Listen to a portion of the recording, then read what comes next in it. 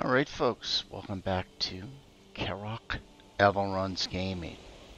We're back in Valheim, and yes, today we have another seed video. If you're new to my channel, the content that I normally do for Valheim is I search out seeds, and I am looking for maypoles, and I'm looking for maypoles that have very good playability, meaning they're either close to the bosses or they provide a specific challenge for players, etc. That's the content that I do. Now, maypoles are not necessary to play Valheim. Maypoles confer to you a +1 comfort bonus. Now, the comfort bonus works to increase the length of time in which you receive your rested bonus. So comfort is not trivial. It's definitely important that you have it. But +1 isn't going to make or break your game. Now, the nice part about maypoles is they're randomly generated in the world. Not every seed has a maypole. So when you find a maypole, it's a pretty cool event. It's one of the only unique items in Valheim, actually, that's randomly generated. So I search them out, I find them, and I present those maps to you on the channel. So before I get going, let me say thank you. Thank you for taking your time to watch my content. I really appreciate it. Please smash that like button. Please subscribe. Please share the video. All that stuff really helps the channel out, and I really appreciate the support. Thank you. So as you can see, we're staring out over the ocean. I do have a maypole for you, and it's right here. Now, this maypole is perhaps the closest one that I've found to the water. I think this is probably 12 meters from the water, in game meters. I mean, this is very close to the water. And this is all open ocean in front of us. And I'll show you the Valheim Seed generator in a minute. Yeah, so this is a pretty solid location. Again, this is, as with most maypoles, it's in you get a little village. Couple of raspberry bushes, 5. Some wood resources, which is nice. You get plenty of wood. And there's your outbuildings. You know, there's always 3 or 4 of those, right?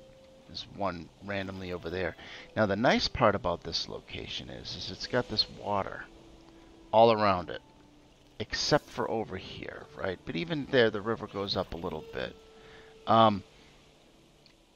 This makes it a little bit more defensible, meaning I could see you going in here and digging this out anywhere you want, maybe up to this ridge and just digging a straight line and then coming across to the water there, and you've got your own little defensible moated island right there with a maypole on it. I think it's decent. Now, where is it located? You can run from the starter location. Okay, so there's no, you don't have to cheat like I'm in cheat mode flying. You don't have to do that. You can just run right up here. This particular starter island is okay, and we'll look at that in the map generator. What else can I tell you before we get to the map? Oh, this is as of the Mistland. I'm sorry, this is as of the Frost Cave update. So this will be good through the Frost Cave. So what that means is whenever Coffee Stain does a major update to the game, like Mistlands as an example, which is the next one coming, the maps change. So this maypole may not be here if you choose to run this, if you choose to open this map after Mistlands. Now the key is, if you like this map, you open it up and you save a game with it as is, and it'll preserve the map that way, even when Mistlands drops. But again, these videos, I do them, they are subject to change after a major update. It may not change either, but a lot of them do. Anyways, let's take a look at the seed generator for this location.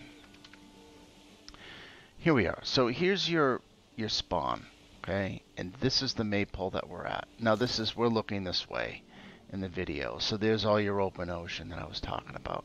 As you can see, there's a good chunk of dark forest right here, which is nice. And then there's a good chunk of dark forest to the north. A little bit of mountain biome, not a lot. So this is an okay starter island. I mean, you're going to get the resources you need to get off of it. You're not going to have to go too far, though. So let's take a look at the bosses. not fantastic, not horrible. I would say that they're mediocre, which means this is a pretty good seed for a true playthrough, right? So, someone who doesn't want to do a speed run, wants maybe an easier start, but then things get a little bit harder as you move along. You've got Elder and Ichthyr pretty close by. That's solid. Okay. Next is Bone Mass. You're going to have to travel to Bone Mass. He's a little bit of a pain, and that's good because in my opinion, I think by Bone Mass you should be ready to move along in the adventure, right? So if you're new to the game, you're going to want to do, the meadows pretty simply. Take your time, build stuff up. And you get into the Dark Forest, you really start to see, trolls can be a pain. And you can be overwhelmed by Grey Dwarfs if you're not careful. It's a good testing ground, but then once you're ready to get to the swamps are when the game, I think, really takes it to the next level in terms of challenge. Now, if you're a vet who's played Valheim, it's probably not going to be that big of a deal. However, if you're new or you're just coming back, that's important. So you're going to have to get on a boat to find Bone Mass. There's one over here. There's one way up here. There's one over here. I think for ease, there's a couple down here. I think the easiest one's probably going to be directly to the south, right? Because just to the open ocean. But you've got, this one over here you can get to fairly quickly as well. Bone Mass is going to be a challenge in this game. You've got your motor here, and there's a Yagloth around as well, which you can sail to. So overall, bosses, they're mediocre, their location. That takes a couple of points away from the seed, but it's still a maypole right on the water. I think this would be a good challenging seed. Let's look at the trader. Not bad. Got one right here, which you just boat right over and then run to him. The nice part about that is it's going to open up this motor in this swamp, and I'll show you in a minute why this swamp is important. It's going to be because of the tombs and crypts. But what I want to do is I want to show you troll caves. So you got a whole bunch of troll caves around this trader. Now, the reason that's important is troll caves are fantastic for building a portal to. You clear the troll cave, you enclose the entrance to the troll cave, and you've got a little covered area that's natural that can't be destroyed. You can build a portal in there, a bed, and a fire. Probably fit a workbench too. Now, as time goes on, you may want to build your own trader base, but in the interim, it's easy to build at a troll cave. So that gives you a port over here, which would be good because let's take a look at the tombs and crypts. This swamp is stacked with iron. So that's one of the perks of this particular seed is you sail over here, you get to the trader, you build your portal, and you've got access to all the iron that you're going to want. Okay, which is great. Now this particular location, I'm sure, is full of resources. There's probably plenty of Draugr, there's probably plenty of leeches. Everything that you're going to want out of the swamps, you're probably going to be able to get here. So that's really good news. You don't have to travel too far for that.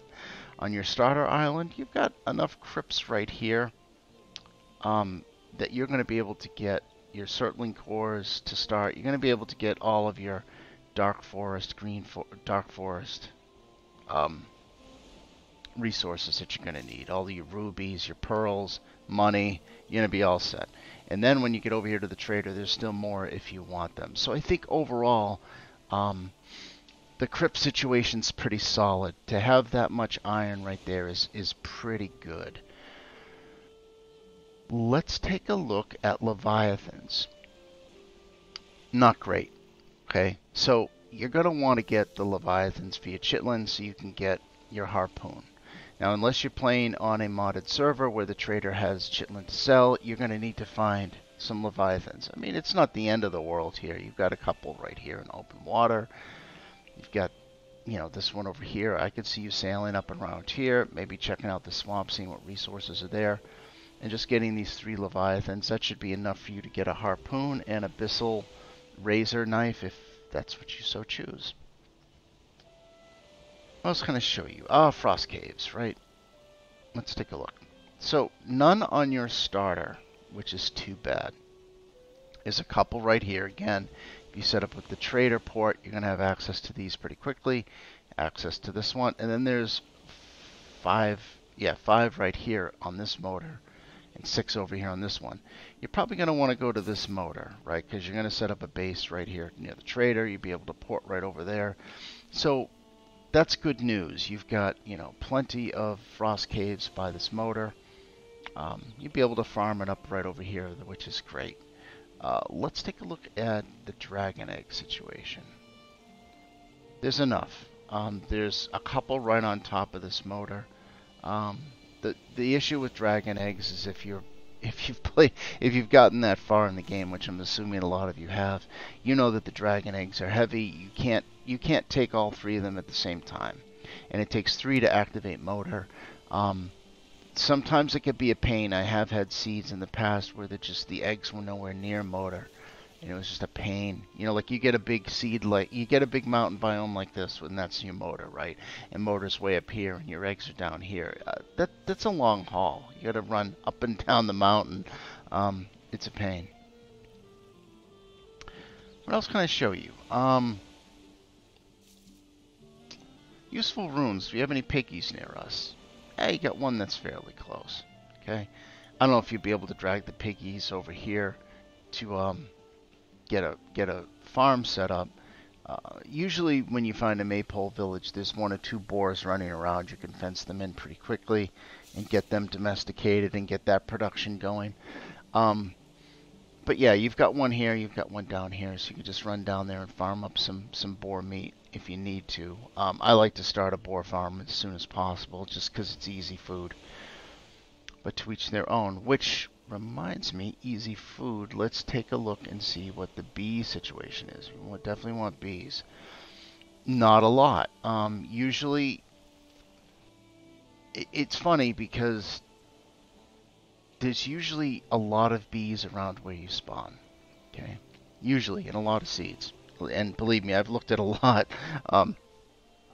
This one there's still plenty of bees, but they're dispersed. Like, you're going to have to run around and find them. I usually, what I normally do is, I try to find bees and boars right away, because I want to get the food production all set. And I've got the raspberry bushes in that starter island. So right away I've got 3 food sources, which is great. And that's all you really need for the meadows run. And, they reproduce on their own, right? So I try to find 3 to 6 bees if I can. You take what you can get, right? I'm getting a call. I don't know who that is. Anyways, you take what you can get. So there's that. What else can I show you here? Totems? Yeah, let's look at totems.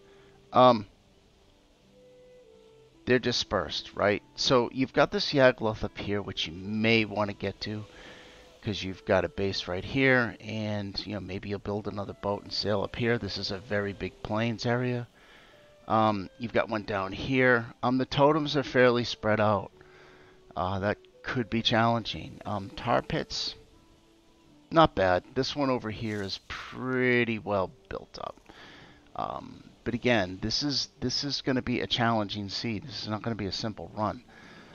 So overall, I think this seed is pretty good. I think the highlight of the seed is obviously the proximity of the maypole to the water. The boss distribution is okay. It's going to be challenging. I think this is a good seed mainly because of the maypole location. I mean, you've got all open ocean here, which is deep water. You're not going to have to really grind this area down or anything, because you're going to be able to just sail right up here. Maybe build a port over on this side, have your little house, your sleeping area right here, and then you can build back here your farm, whatever. Again, not the greatest seed, not the worst. The maypole is really close to the water, and that's worthy of a video, in my opinion, because that's what I do on this channel for my Valheim content. I think this would be a very good seed for someone just coming back to the game who hasn't played for a while and they're looking for a moderate challenge, or a new player, because you can run right here from the spawn. There's decent resources here in a moderate challenge. Anyways, tell me what you think in the comments below. Is this a seed that you would play on? I don't know if I would. I think I've got a pretty good seed that I'm playing on right now that I'm in love with, but I think this might be a decent seed for the person starting out. So you tell me what you think in the comments below. Really appreciate you coming by and taking your time to watch my content. Thank you so much. I will talk to you again soon.